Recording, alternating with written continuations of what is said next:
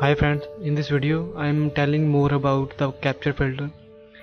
In this video I am capture the DHCP traffic only, HTTPS traffic only and FTP traffic only. Firstly I am capture the DHCP traffic only. So I am open the WireShark and also open the command prompt. For generating the DHCP traffic I am basically run two commands. One is releasing IP and one is renewing IP. When my system is renewing IP, it is send the DHCP broadcast request for assigning DHCP IP. So I'm click on the local area connection and capture option. Here I am type the you can also type the UDP port because the DHCP UDP protocol, and in the bracket you can type the DC protocol number 68. If you want not to use this, you can also type port 67 directly or click on start.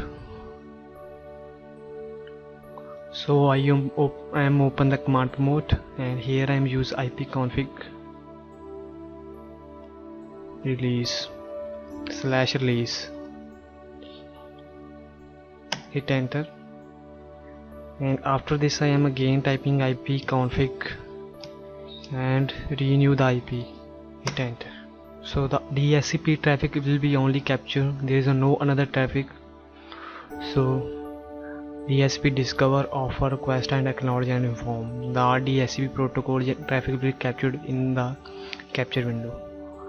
So I'm stop this, open the WireShark again. This time I capture the FTP traffic. So I am open WireShark again and I am download some FTP file directly from internet.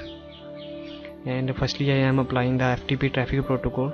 So I am click on the local area connection port 21, which is working on FTP working on port 21.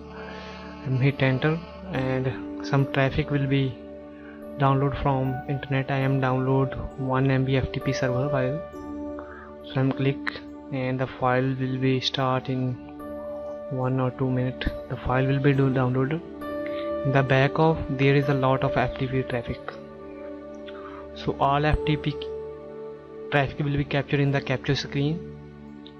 So when file downloading is done, the FTP traffic will be stopped. There is a 46 packet. I am tell about later how to extract the information from the any file. Here is the basically raw data available from here.